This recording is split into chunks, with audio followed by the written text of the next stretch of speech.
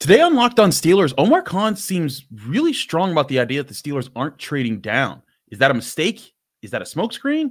We'll talk about all of that and the other comments that were made by him and Mike Tomlin on Monday here on the Tuesday episode of the Locked On Steelers podcast and more big board talk. And we've got Alan Saunders from SteelersNow.com to do it. Let's get into it. You are Locked On Steelers, your daily Pittsburgh Steelers podcast, part of the Locked On Podcast Network. Your team every day.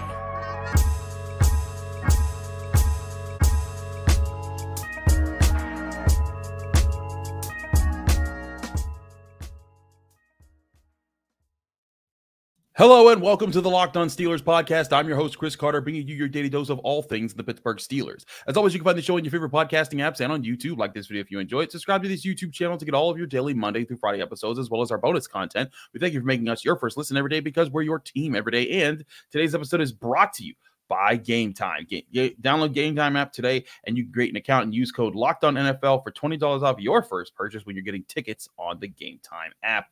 More on them later. We're joined by Alan Saunders of SteelersNow.com. It's draft week. It's Tuesday of draft week, and the Steelers took to the podium on Monday just to talk to some of the reporters. I wasn't there. I had some other PG duties to do for the Post-Gazette, but Alan Saunders was there, and one of the interesting takeaways I had from what was said, Alan, was the stance of Omar Khan saying that they're not feeling the whole trade down idea. Now, I posted this on Twitter, just the idea of, hey, and this was before this press conference. This was just kind of just thinking out loud and just saying like, yeah, let's have some fun and see where people think about things. And I asked people to rank, if you had to rank choices, not who they're picking, but what you'd like them to do in general with the 20th overall pick. I said, A, you could stay at 20, B, you could trade up, C, you could trade back, D, you could trade for a vet, opening up the Ayuk trade. The majority of people slightly chose the trade back option and then stay at 20 and then trade for a vet and then trading up. It seems like no one's down for the trade up, but it seems like a lot of people are down for the trade down option. And I think it's particularly because they want to be able to move up to get a center in the second round if they don't get it in the first. Alan, do you buy that Omar Khan's actually not for the trading down thing, or is that just one of the many smokescreens we see in draft season? No, you know what? That one stood out to me as well as soon as he said it as something that sounded authentic. That seemed like that was his. You could almost kind of like hear the disgust in his voice when he was talking about the idea of trading. That, you know, I would say, you never want to trade away from a good player. And I'm like, well, I've seen the board, and they're gonna. Like, you can't make a board for and actually, my colleague Derek Bell put on X yesterday, like a little thought, like, hey, what's the worst case scenario for the Steelers picking at 20? And you know what? Like, the worst case scenario is still pretty good. Like, it's hard to come up with a true worst case scenario, right? And so I think if Omar's going to say, like, hey, trade down, maybe if it's a terrible board, like, it's not going to be a terrible board. There's going to be a good BPA. And the other thing is he's talking about, like, hey, best player available position of need. Their positions of need line up with the board perfectly. There will certainly be a tackle or a center or a wide receiver or a corner or a defensive tackle. In fact, there could well be all five of those things. And so, like, given what he said, the way he said it, yeah, I understand this is lying season. And there were certainly some fabulous ones told on Monday. But I didn't get the sense that was one of them. And look, the proof is in the pudding. I mean, look at what the Steelers have done. Even though they've traded a lot more in recent years, you could sort of see that mindset of Omar Khan becoming more prevalent before he took over as general manager. You kind of see the influence there as Kevin Colbert did trade more in the end. They still never trade down in the first round. Like they've done it. They haven't done it since Casey Hampton. Like, this is just not a thing that the team does. Did they trade down for Holmes? Maybe for Holmes too. I think that might have been one of the but again, that's how few times it happens, is that you got to go back to either say Antonio Holmes or Casey Hampton. Like, no one that's touched the era of Steelers that we're in now. Yeah, I mean it's been a very long time, and it's not. I don't necessarily. I think I agree with that stance. I think I look and see what some teams have done in terms of stockpiling draft picks, and I think you can see the benefits of doing that. I think that's probably why, a lot of the kinds of fans that are going to be heavily involved in, theoretical draft discussions would probably be very into it, right? So that's why maybe you see the results of your poll the way you do. But I believe the Steelers on that one. When they say they're not that into trading back, well, history bears that out, right? I mean, the proof is in the pudding. Yeah, I think that's where I completely agree with you in the sense that they don't have to trade back unless they feel like there's some nefarious plan that they have in play that everyone's going to be like, wait a second, how'd they pull that off? But I think reality, and I talked about this on my Monday show here, but like, even like you said, there is no way for this board to fall. Like, even if all 6 tackles go, that means there's going to be some corners out there or some receivers. There's going to be some ridiculous player. You're like, well, if you're just going to hand me that guy, that they're gonna be there. And I saw some of the names that Derek was posing, like Adonai Mitchell, as a guy that he loved to see taken at 20. But like, let's say that there's a run at corners. Guess what? That means some of the tackles are going to be available. It's why I keep thinking that Talise Fuaga might be one of those guys. For a guy, he's a little bit shorter than 6'6", so people are wondering if he'll play tackle if he gives up too much pressure off the edge. And I'm like, look, if everyone else lets him go, and I've done now 3 different expert mock drafts for the Locked On Podcast Network. I've done one for like a random radio show, another radio show that had me on, and I did one for the Raiders Radio Network. And each time Fuaga was there, and I don't know if that's just the experts of the other teams that were picking, just saying, I don't need him, but that, like, when that happened for a 3rd time, I was like, I don't know, this feels like a sign to me, or this feels like there are people out there that are just thinking, not for me. And I think Fuaga, there's plenty of GMs out there that probably like him a lot, and I wouldn't be shocked if he goes in the top 15, let alone the top 20, top 19 before the Steelers get picked. But I just think there's going to be someone there of great value, and so it makes sense if the Steelers don't want to trade back in the 1st round. However, I do think they need to be open to trading up in the 2nd, and I think that they have ammunition to do that with their extra 3rd round pick. And we've also seen them trade back in later rounds. In fact, we saw it last year, right, where the Steelers moved back in the 3rd round and still got Darnell Washington to recoup that pick that they lost by trading up in the 1st round. So, like, maybe the idea here is trade up in the 2nd round and trade out of the 3rd with one of those 2 3rd-round picks to make up for the pick they have to give up in the 2nd. I could see something like that happening, or just staying put. I don't know. I don't know that Omar Khan, that doesn't seem like Omar Khan, but I also think, look, the same things I said about the way the board breaks in the 1st round are likely going to be true in the 2nd round. Maybe Zach Frazier's there and maybe he's not, but I'm pretty sure there's going to be wide receivers there at 51. I'm pretty sure there's going to maybe Braden Fiske will be there. Maybe, like that. There's going to be good players and so I don't know if you're just dead set against trading down. You don't have to be, I don't think, with these 4 picks in the top 100. I certainly think that you're right. You don't have to be too locked in on anything, because there's a lot of opportunities there. Granted, I think the center position is a big part of that conversation, at the center of that conversation, maybe even. But that was exactly, you see what I'm putting down. But I think that there was also some interesting comments about the center position, and it's more smoke screens that I think that need to be addressed. We'll address that and a few other things between the Steelers comments right here on the Locked On Steelers podcast. Chris Carter, your host, here with Alan Saunders of SteelersNow.com. Stick with us. We'll be right back.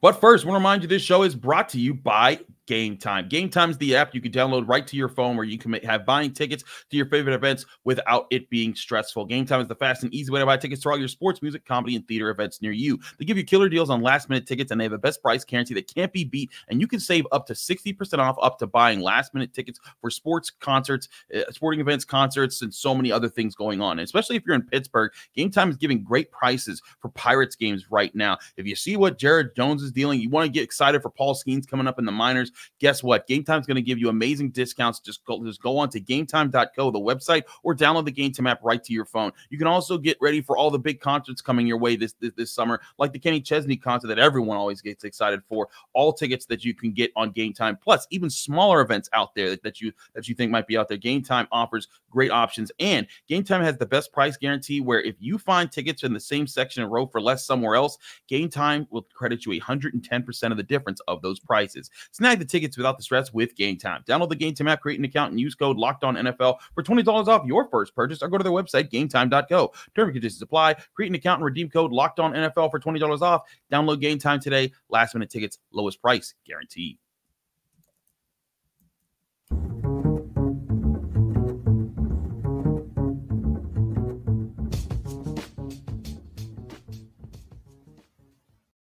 We're back here on the Locked On Steelers podcast. I'm your host, Chris Carter, with Alan Saunders here from SteelersNow.com. Alan, I am sick and tired of people playing in my face.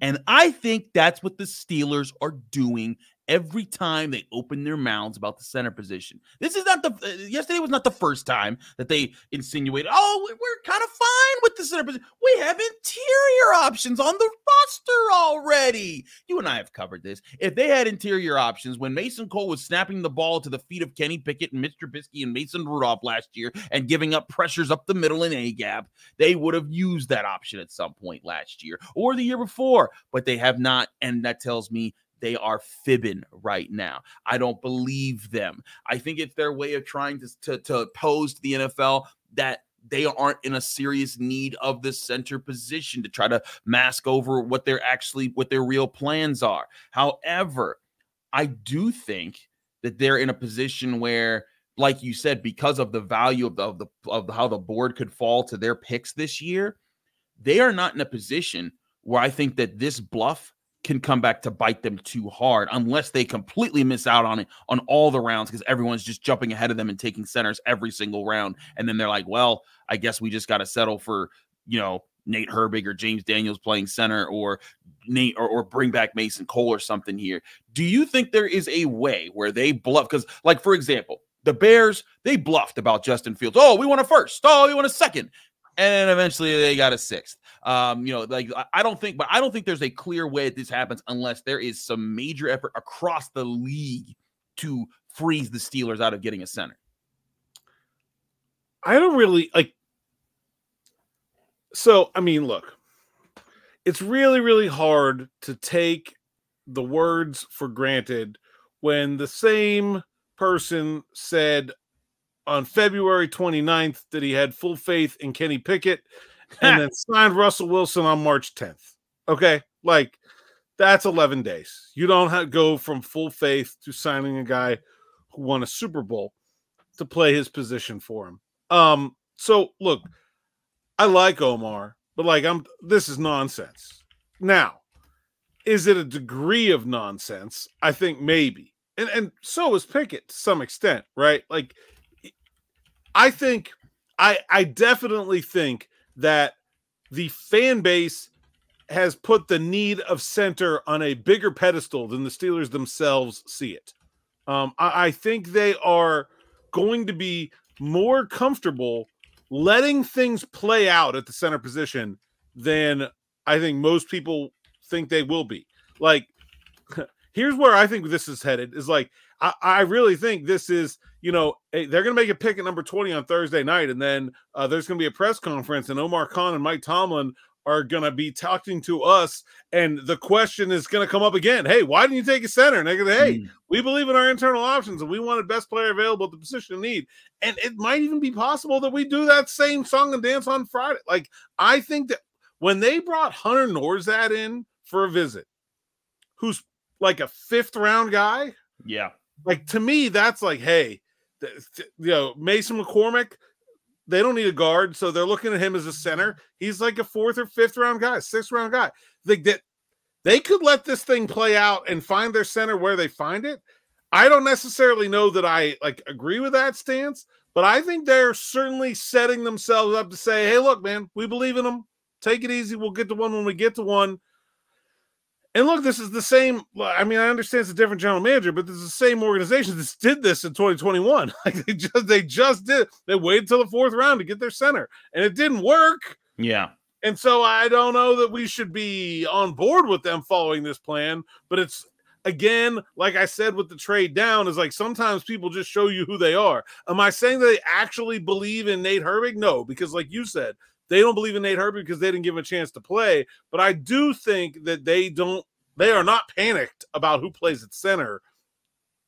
Maybe they just don't think center's that important. Maybe they think they'll get one wherever they get one. That there is Omar said there are a handful of guys that he think will be starters in this class this year. Handful means 5. Like that. So we've not been talking about this center class like it is 5 deep.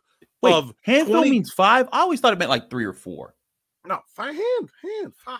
But like handful, 5. I don't know, man. It depends. Like, are these Kenny Pickett hands that can't hold 5 things, or these like gargantuan hands that can hold everything? Because then you got to hold 7. Anyway, I shook hands with Patrick Paul at the Senior Bowl. Those hands could fit like an entire like draft class in them. Okay, there you go.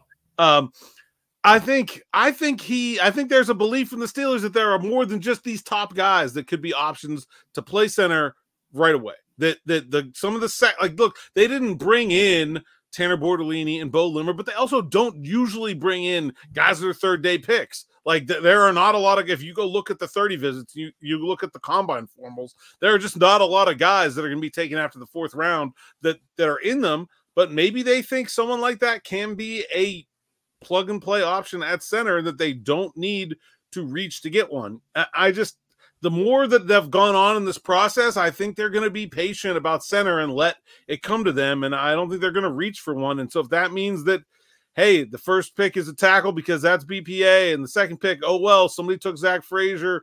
There's lots of good wide receivers. Let's go that way. And then the 3rd pick is maybe Cedric Van Pran, maybe who knows. I don't get the sense that they would be freaking out about that playing out that way, like I'm sure most of the fan base would be as we get through the draft on Friday.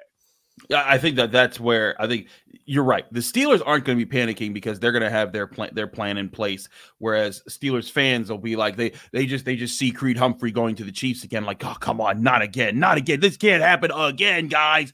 But I do think the Steelers have something up their sleeve to get the center that they really want in this draft class. And it might not involve any of the guys we've talked about. Like, I've talked a lot about Graham Barton, Jackson Powers-Johnson, Zach Frazier, Cedric Van Pran. It might be Hunter Norzat. It might be Tanner Bortolini. It might be someone else that we're not even thinking of right now. But I do think the Steelers need to land that position. If they are serious about being a run-dominant team, a team that can bully people, not just this year, but for some years to come, I think it would really help them to get a strong moving center who's athletic, who's tough in the middle, and can change the line of scrimmage for them, as well as getting a tackle. And that doesn't mean passing up on a tackle to get a center. I think that they need to find a way to get it done. But as I brought this up on Monday, I think their extra 3rd round pick gives them the leverage to do this. It doesn't even need to be one of the 3rd round picks that gets traded. But if you're sitting there in the 2nd and you're saying, Zach Frazier is the last one we really believe in to be a plug and play guy right now, and maybe Cedric Van Pran is another guy they really believe in too,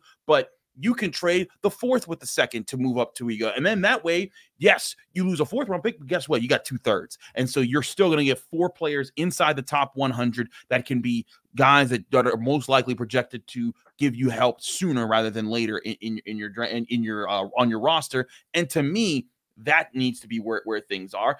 And again, I don't buy that. And I don't buy them saying like, oh, we think we're good with the developing receivers on our roster. I don't buy that either. They need to go get somebody at wide receiver. They know it. I know it. You know it. They may have some guys that they think are better than what other people believe, but man, I get that they're doing some smoke screens here, but if you're looking close enough, and I don't think you have to even look that close, you could tell. I think that they'd like it if they didn't have to have some of these problems. I will say the big difference between the center and the wide receiver position is that if they don't get the wide receivers they want in the draft, there are other wide receivers. They'll call Tyler Boyd back up and be like, actually, $12 million will work for us if you could do that. Like that. There's DJ Charks out there. There's like OBJ. There's still I mean, look, I'm not jumping for joy about a lot of those options, but they exist. There are players out there where if they don't get them one they want in the draft or the kind of receiver they want, you know, like they brought in so many different types of players at the wide receiver position that it makes me think they may be targeting two. Like they might want more than one even. Because like, how do you want, you know, tiny like slot guys and also be targeting like big outside receivers? You know, they brought them all in. And so I think wide receiver has a lot more flexibility than center. Center just feels like they have to draft one. I don't know what they're doing if they're not. And I think this has been a very strange way to address the center position, starting with releasing Mason Cole without a replacement for saving basically no cap money that they never spent. And I really think I agree with you that they likely have some kind of plan, but I think they've put themselves in a position where people are going to be rightfully critical if that plan doesn't come to fruition, because it seems like a lot of this has been self-made. I agree, and they should be critical if this doesn't work out, and that they have problems at center last year. They had ways to address it, and they have not. But again, maybe they have a plan. They certainly had a plan last year with some of the moves that they pulled off, and it worked out then. We'll get to more of that here. But I want to look at some big board options. We're going to play a game in the next one just to get some mixing and matching board. We have a mix and match board. I want to see who Alan picks with these options that I give him. We'll do that the rest of the way throughout the rest of the week going into the draft here on the Locked On Steelers podcast. I'm your host, Chris Carter. Stick with us. We still have a lot to discuss. But first, I want to remind you that this show is brought to you by BetterHelp Therapy. BetterHelp is a place that you can go to find BetterHelp whenever you're looking for it. Sometimes in life, there's more burdens than you can count, and sometimes you need to find ways to balance it all. And it can be time. Sometimes I have a hard time finding extra time to do things that I simply enjoy to do, like reading or going for a run or just hanging out at the right times. That can be a lot on your brain to have to balance. And that's where therapy can help you find what matters most to you and help you organize your life so that you could do more of that. I've benefited from the help of good therapists in my life that have helped me sort out the most important things that I try to balance every single day. And that's why you need to try therapy and try BetterHelp as the best way to get it started with therapy. BetterHelp knows that life can be busy and stressful, so it's designed to be suitable for your schedule. Just fill out a brief questionnaire to get matched with a licensed therapist and switch therapists at any time for no additional charge. Learn to make time for what makes you happy with BetterHelp. Visit BetterHelp.com/lockedon to get 10% off your first month. That's BetterHelp, HELP.com/lockedon. We're also brought to you by FanDuel Sportsbook, the #1 sportsbook in America. It's playoff time in the NBA and the NHL, and baseball is in full swing. That makes FanDuel your place to bet on every game in every league. Right now, new customers get $150 back in bonus bets guaranteed with your first bet, win or lose. That's $150 to use on point spreads, money lines, player props, and so much more. Bet on everything from slap shots to home runs to slam dunks, all on an app that's safe, secure, and super easy to use. Just download the FanDuel app on your phone or go to FanDuel.com/lockedon, and you'll make sure the first bet that is an automatic win as soon as you make it. That's FanDuel.com/lockedon for new customers to get $150 back in bonus bets guaranteed. And that's from FanDuel, America's #1 sportsbook.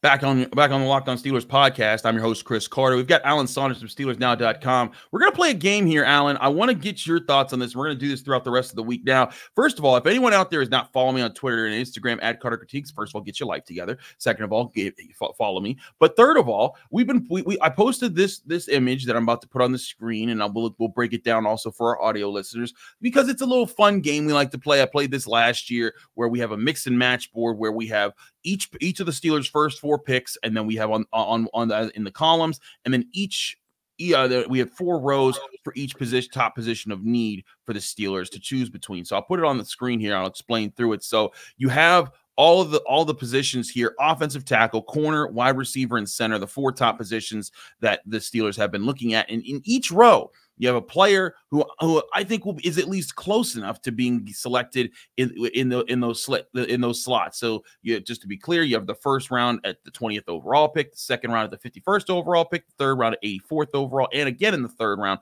with the 98th overall pick. At tackle in the first round, you have options like Amarius Mims. You have Tyler Guyton in the second, Blake Fisher for your first third round pick, and Patrick Paul for your second third round pick. At corner, you got Nate Wiggins as your first rounder, Mike Sanderstill as your second rounder, Kyrie Jackson as your first third rounder, and Jarian Jones as your second third rounder. At wide receiver, you got Adonai Mitchell as your first round option, Roman Wilson as your second rounder, Javon Baker out of Central Florida as your first third rounder, and then Brendan Rice, Jerry Rice's son, out of USC as your second third rounder. And then finally at center, your first rounder is Graham Barton, second rounder is Zach Frazier, third rounder is Cedric Van Pan, and fourth rounder is Hunter Norzad, who we mentioned, or not, your second, third rounder is Hunter Norzad. So all these options, we will flip these every single day. There will be a new one, mix and match with other options because there are other guys that fit other positions. But Alan, let's say this was how it was to play out, and you can only choose one of each position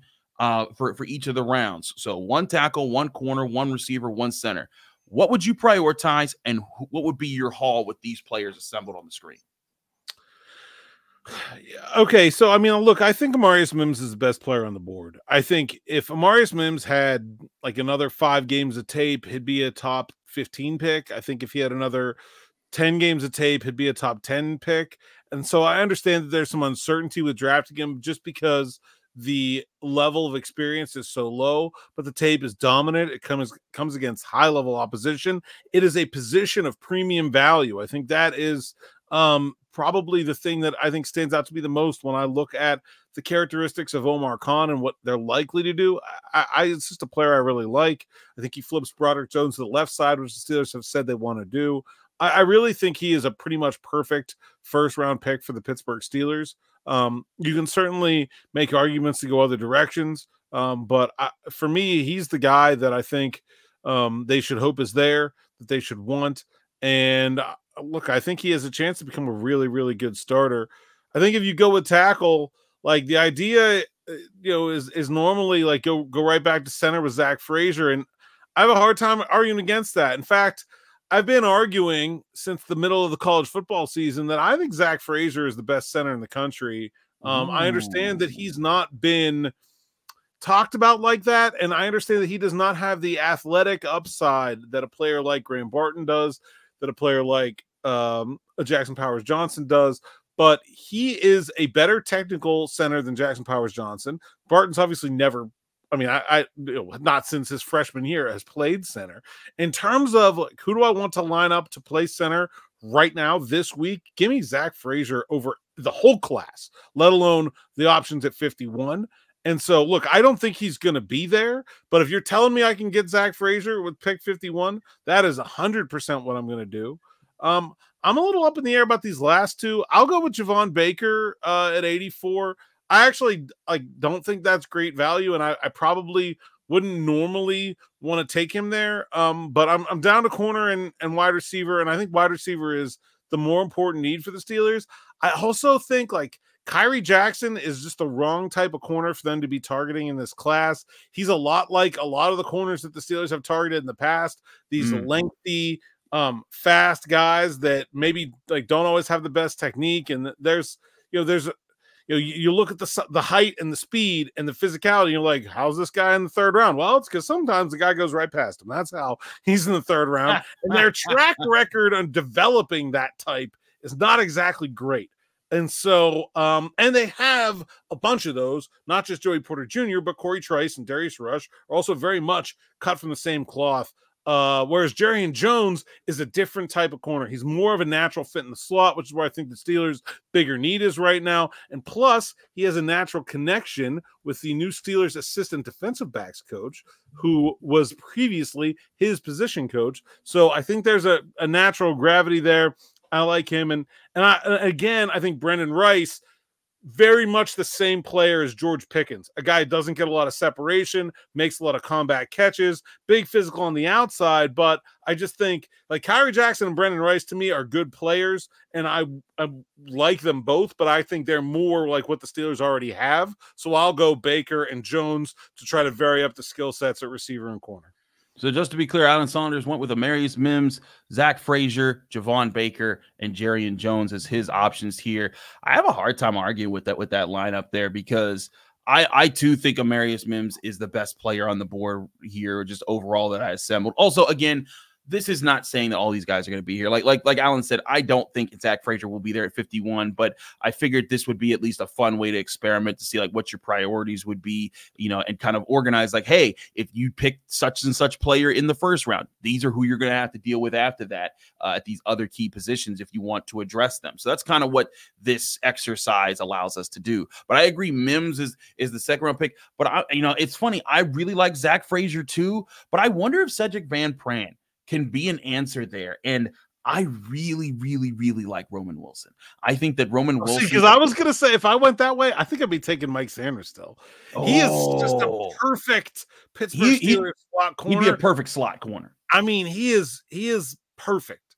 Absolutely perfect. Like I do like Roman Wilson a lot, too. Those